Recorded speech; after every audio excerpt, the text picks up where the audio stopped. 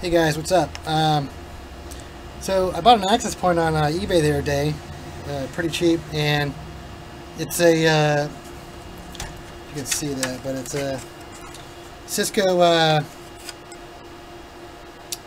Air LAP 1131AG, and I guess I forgot to even look, but I guess I set up lightweight access points before, or access points in lightweight protocol before. But I totally didn't even look at his space. I just bought it, and so this thing was in lightweight mode, or LAP mode, and you need a wireless controller to be able to control that. But I'm actually going to put this into a small business, and I need to convert it back to the, or I've already converted it, but you need to convert it back into the autonomous mode, which is like a true access point that controls itself. So I've already actually done the conversion, so let me show you real quick. As you can see, I'm actually in AP mode. So there's a couple different things you're going to need. First, you will need to get the file from Cisco, and for me, I was able to download the file or find it on the internet, either or. So it came labeled as this right there, if you can see it. This is what it came as.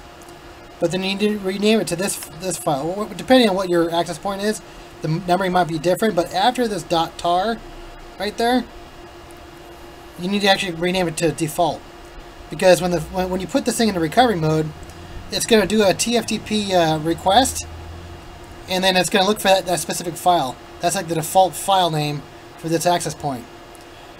So once you get the file situated, you'll need a TFTP server. I'm running SolarWinds. And you can see as I've already actually done the upgrade, and it worked for me. So kind of a bitch trying to get all the information together on the internet to make this work. But okay, so let's go back to the networking configuration. So we get you, once you have the file set up, you have your SolarWinds running, and you have your right files in the TFTP root directory of SolarWinds. You need to go into your network interface and go to properties and TCP version 4. Okay, then you need to make it 10.0.0.2 because by default, when you put this thing in recovery mode, the access point, it's going to go into 10.0.0.1, and it's going to do like a TFTP like broadcast and look for a TFTP server, and that's what it finds. So always make sure it's to make this work correctly and with the minimal hassle, just making sure it's 10.0.0.2. Okay, so now, so that thing will boot up. So once you have all the files correct, the TFTP server running, and the network configured, I don't know if I can. I'll try doing this again so you guys can see. Because it might not do that because I'm already out of lightweight access mode. So, but this might or might not work because I run the possibility of jacking this thing up, but let's see. So I'm going to get a pin. There's a little mode button right there, recovery button right there. I'm going to hold that down before I plug in the PoE switch.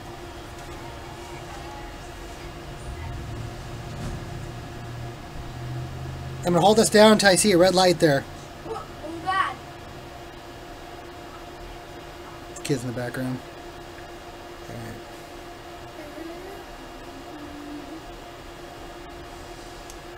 It's hard to see. There we go. So the red light's on, or if you can see that. I'm going to let go of it.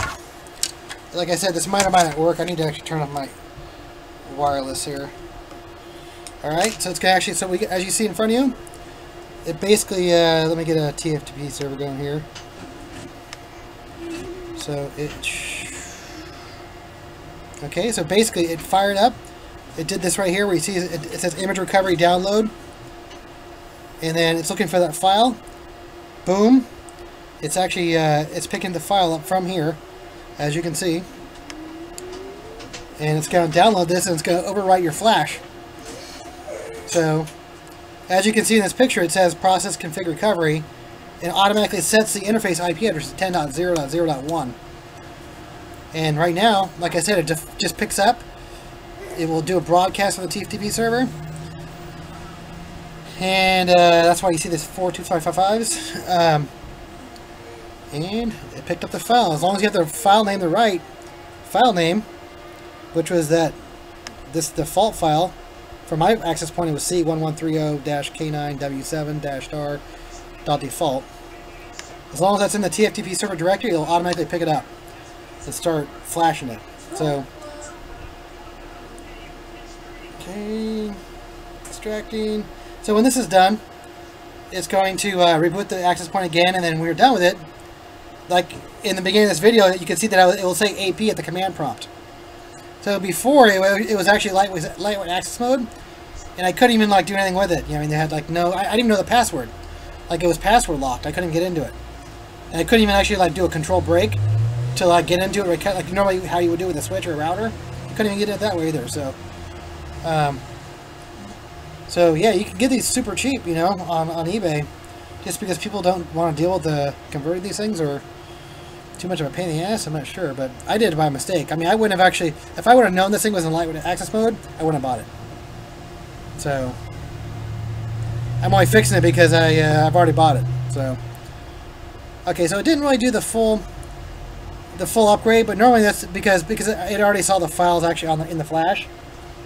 But normally what it would do is it would erase your flash and copy it, extract the tar file and load the actual files on the flash memory there. So, alright, so I think I need some coffee, man. I'm out of it. So I've been messing with this for like 2 hours straight trying to figure it out. I mean, actually, maybe 3 hours. I don't know. So I'm glad I figured it out. So now I can use it. Alright, let's see. And just let it go. And okay.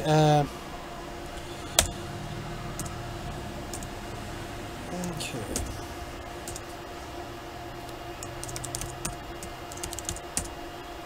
There we go, see? All done.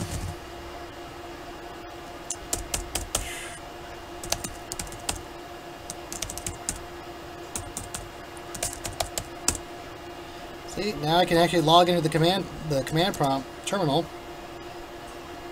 And that's it. It's a long certificate.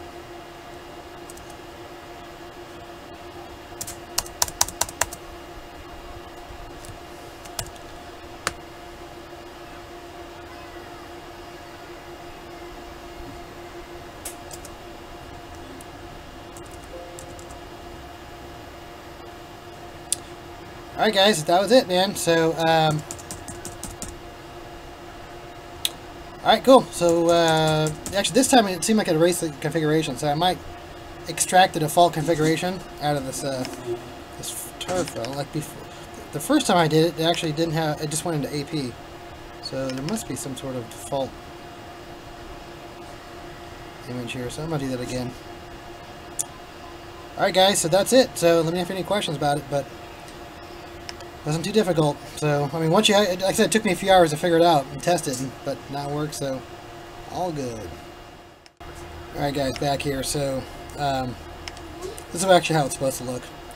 So as you can see, it actually is an error in lightweight access mode. So error LAP, that means lightweight access mode. And you can see now it's an AP, so I can do a quick enable uppercase C or Cisco with uppercase C, the default password, and do a show run. Yeah, that was weird. I was getting all those like the networking keys. So that's it. This thing was only 20 bucks on eBay. So now I have a wireless A and G access point. So awesome, cool.